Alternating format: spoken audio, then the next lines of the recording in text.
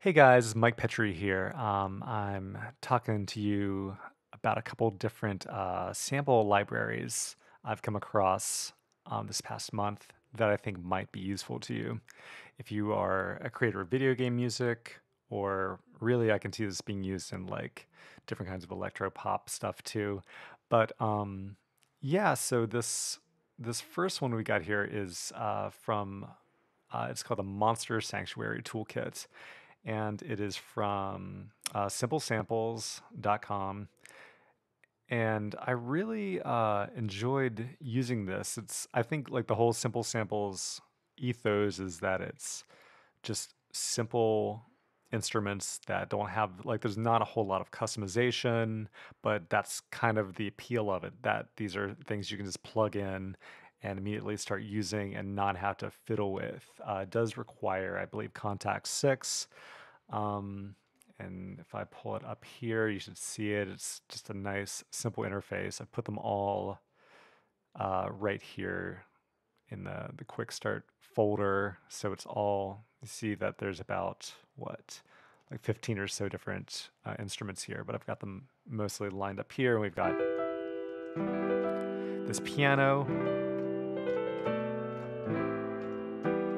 And I really like this piano. It's like very simple, but it's just got a really nice tone. And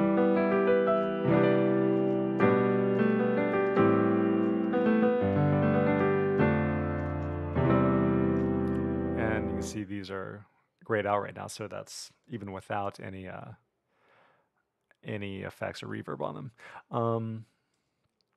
And we've got a whirly too. And we've got, I believe that delay is, yeah, the delay is built in. A lot of these samples do have the delay sort of like built in, so that if you're just playing normally, it's not going to really cause any issues for you. You're not going to notice it, but if you hold down the pedal, it's just kind of a subtle stereo delay that just kind of enhances the sound. And again, like the purpose of that is like, even though it's not customizable, it's something that is just an easy addition. Like you don't have to worry about programming the delay time. And in most cases, the delay is not going to interfere with the sound you're going for. Let me just play a little bit of this. Actually, I'm going to go up to here, so that's volume sound effect.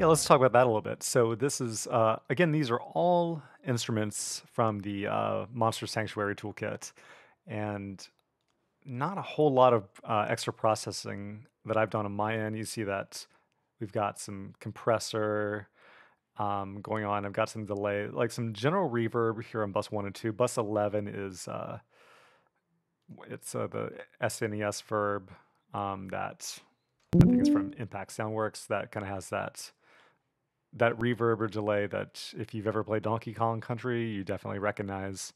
Um, so I'm using some of that, and I've got some gain. This gain plugin I just use really just to swap left and right, because some of these samples or some of these libraries do use like they do favor one side or the other, just in a way that's like, again, if you're not touching any of the settings, would work for you. As you're starting to put them together, it's very easy to be like, okay, this one instrument already favors right, so I'm just going to throw in this gain plugin that simply swaps left and right so that I can balance my sound a little bit better. But yeah, I've just got this whirly, then I double with piano, up the octave, just kind of give it a little shimmer. And then what we have here, we have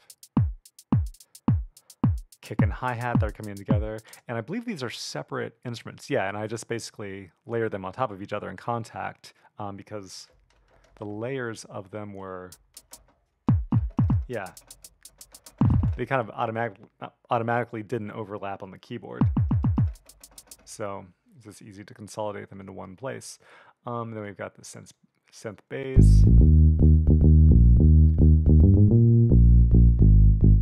which adds a lot of body. And oh yeah, now this is technically a xylophone, which we play in a higher register. Is like this, but if you play it in a super low register, we just, you'll notice, as I get lower, the pitches disappear, and we just kind of have like the noise attack. And I found that this is really usable as a snare drum. And I've got some, I'm using some delay on that too. So let's play the second half so we can hear those all together.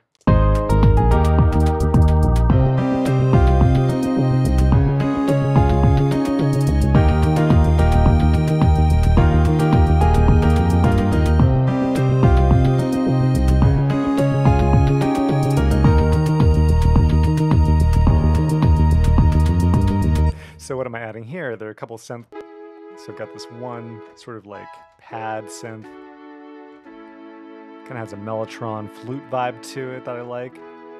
And below that, sorry, it's so quiet. Let me bump that up.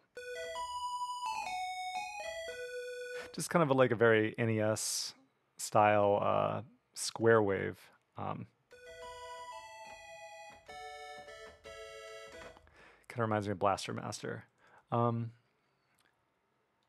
And here we go with, let's listen to the next section. Yeah, so I'm just adding this synth bell patch to sort of just give a little shimmer, and it's got some delay on it too.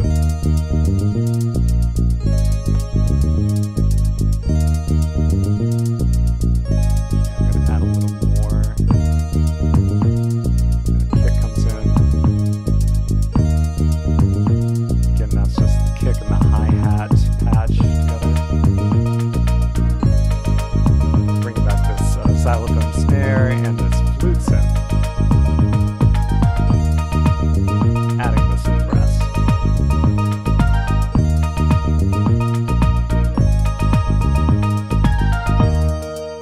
And then bring back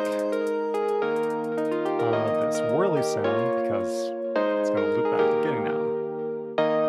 Yeah, in typical game audio fashion, I'm working on with a loop here. So yeah, what key am I in? We're in E flat. So just got this really nice pad, and you can see I put pedal delay. It's another one of these instruments that has the delay built into it, so that you can just kind of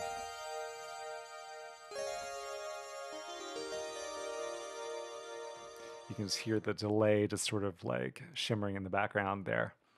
And a couple, you can see for this one, these are nearly, I think, all of the instruments in the Monster Sanctuary Toolkit. I've also got the synth cello. Sounds more like a synth than a cello, but I think that's the point. Cool sound. I didn't see a room for it in this demo, but so cool. And this is a steel drum.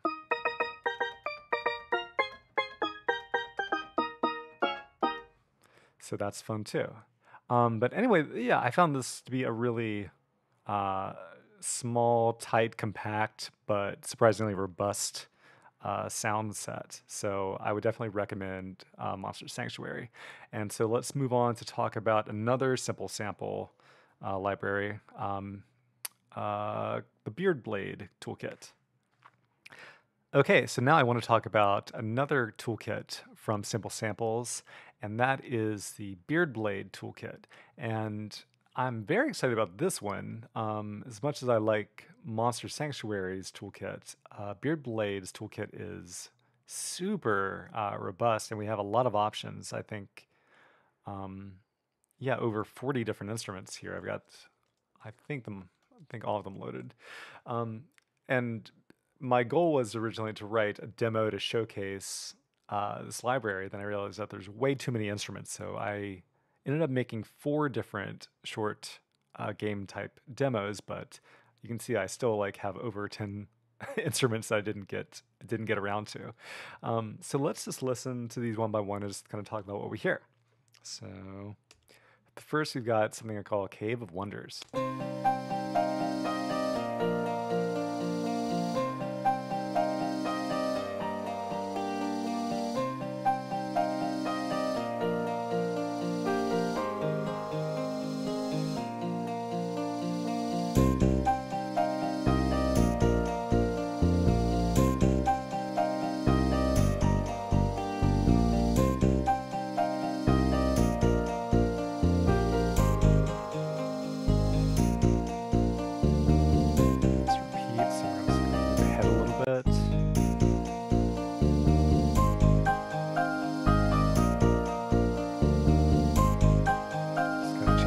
Progression and developing voices a little bit. That's a loop. Great. So what do we have here? We have this quote-unquote cave piano. It's probably, I imagine a lot of these things that have descriptive names are based on the original game Beard Blade. And that should be pointed out too, that these sound sets were based on games that composer Stephen Malin worked on and created these sound sets from, one of which being Monster Sanctuary, another being Beard Blade. So here we have a cave piano. And again, that delay is built in. Let's see, and I've got a little EQ on here.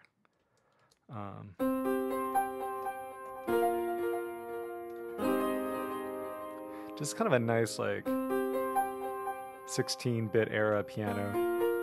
You can sort of hear the downsampling. It's really nice. I really like that delay too. Great, and here we have Harbor Pad. I'm assuming that there was a harbor stage in Beard Blade. Kind of sounds like a good, like, NES style, like a square wave swell, which I really like. And we've got this bouzouki, which kind of has like almost like a dulcimer or a guitar vibe to it too. Just really pretty. And then just kind of like a standard electric bass. It wouldn't be an SNES style RPG sound without just kind of having electric bass under all these other pretty instruments. And then, like, there's a little bit of a fret slide in there. And I like when we get to that G, when you hold them out, some of them have a little bit of a vibrato to them too, which is nice. And this is just a hi-hat. I'm also going to bring up this keyboard just so we can see it. Yeah, so you can see that this is like a hi-hat patch, and I've added my own reverb, added again this SNES reverb from Impact Soundwork. But it just kind of reacts to pitch, you know, so the higher you go. Yeah. You can really just customize however you want that sound to work. And that's all I'm using, just using those 5 instruments for this sound. And it's pretty rich and, to me sounds very SNES, but I don't know, it feels, I feel like this library is giving me a lot to work with. Even, just using a few amount of samples, few instruments really has a rich sound. Okay, so next we're going to move on to this other track I'm calling Seaside Market, which I think once you hear it, you'll see why I called it that. Yeah, so here we go.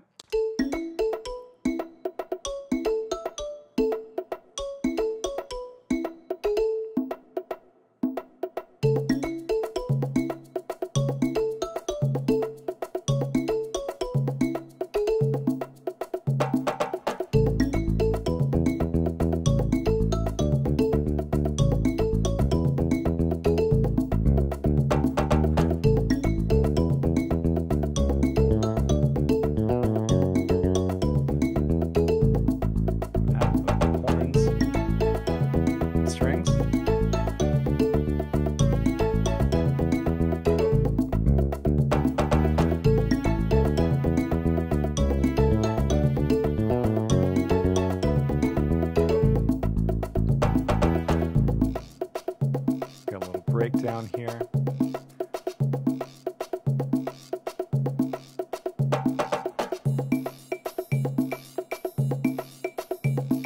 Of course, we're coming up on that loop.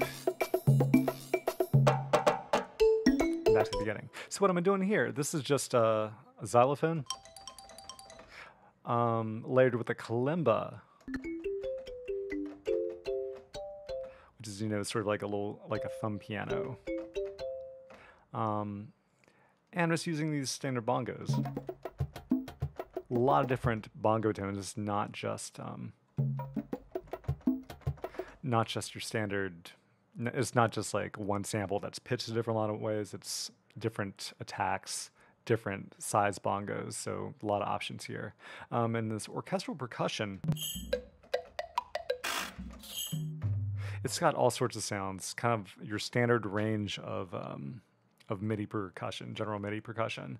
And you can see all these things right here. These instruments, like the shaker, the triangle, guiro, clave, are just duplicates of that instrument. So these are all on the same patch. And this trumpet's really cute too.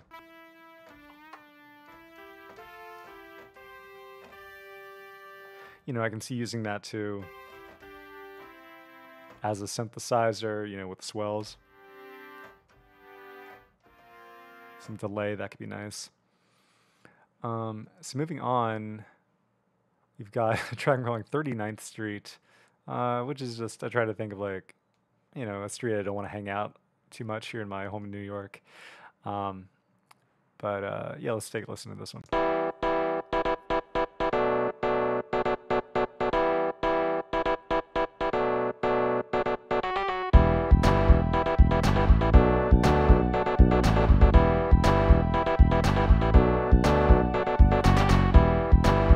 So this one's a little more repetitive. It's more background music, but we've got this electric bass going on and this cool,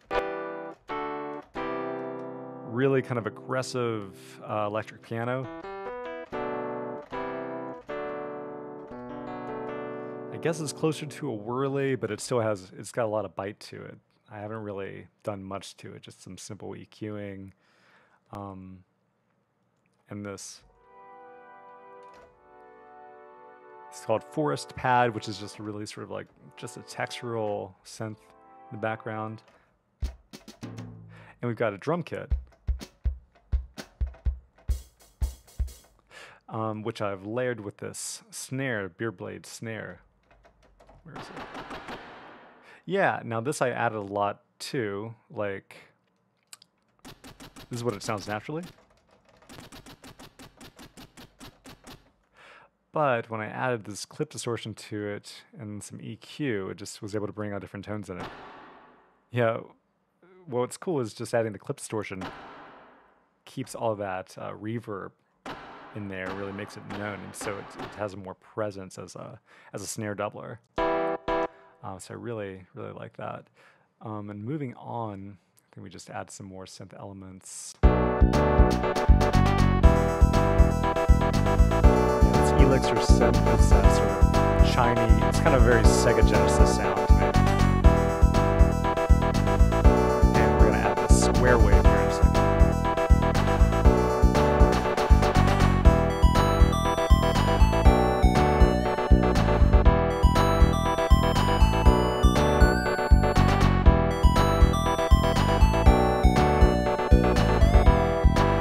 We're going to add a hi-hat figure here in a second.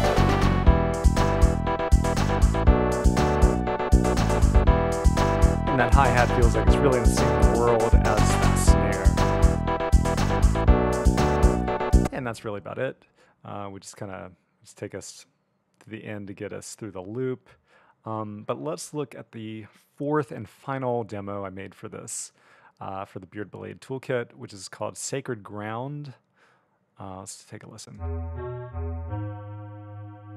And this is the Harbor synth.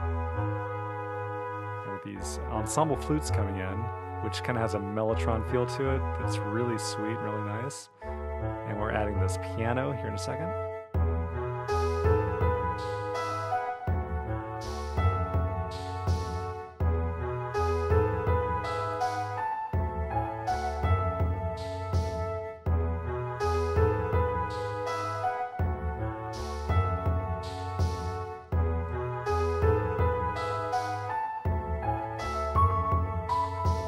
before we go on, just talk about that. The percussion here, we've got a taiko, which is this real simple but really effective as sort of like a warm bass drum feel. Then we've got like this. Where is it? Oh yeah. These factory sounds. So we've got these clangs and these kind of gears and pistons, which are pitched. So, oh, what's here? Some anvils too, which are pitched too. So you could play melodies on that. That's really exciting. I didn't realize that, so I'm excited to use that later. So let's come to this next section and introduce some harp and some pan flutes. Final Fantasy magic there. And as you can see, I've kind of doubled the pan flute here in these saxophones. And a different sound here with the harmonica.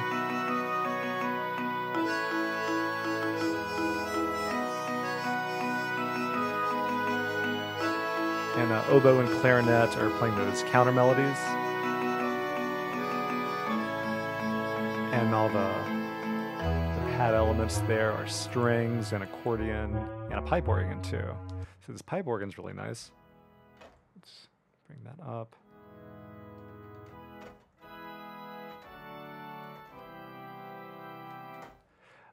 Yeah, so what else? The harmonica I thought was really nice. Really nice sounding instrument.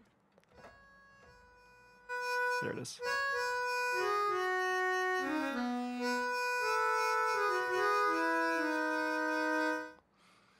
And what else? The harp is really nice. And that has some natural delay on it. Yeah, but in general, I really didn't add a whole lot to these instruments right out of the box as I'm going down and seeing, you know, there's some natural reverb on most of these. There's this last delay, or this last bus here is the SNES synth, or SNES reverb. But yeah, those are the four. I mean, it's crazy because I thought, okay, I'll make one demo to show off the sounds of the sample library, and it turned into 2, then it turned into 3, then it turned into 4, and there's still like all these that I've not used. So I'll just give you a general overview. We've got timpani, and some of these are versions of other, like we have, you know, the muted trumpets, we have an imp trumpet, which is, I don't know if that means imperial trumpet or actual imps, but it's a little more mellow. And we have this pits with built-in delay. And you could play that without the delay if you just let go if you don't use the pedal or let go the notes, then they won't trigger the delay. But if you kind of need that fuller sound, maybe a little more mysterious, it's kind of nice to have them in there. But we've also got theremin, we've got steel drum, we've got flute solo, which is monophonic.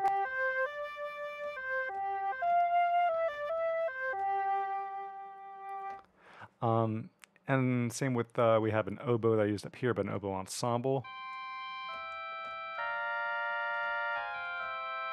Almost has an organ-like quality to it too. And horns too.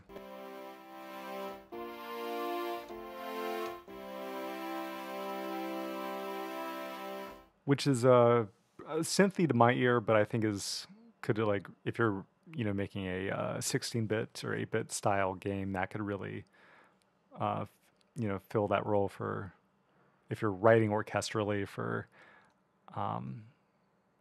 you know, an older style game, that would really work for you. But yeah, so those are these two new sample libraries I really like. Overall, I think there's a lot of value in both of them. I know if you go to simplesamples.com, you can pick up a pack that has both instruments. If I were to, or you can buy them separately.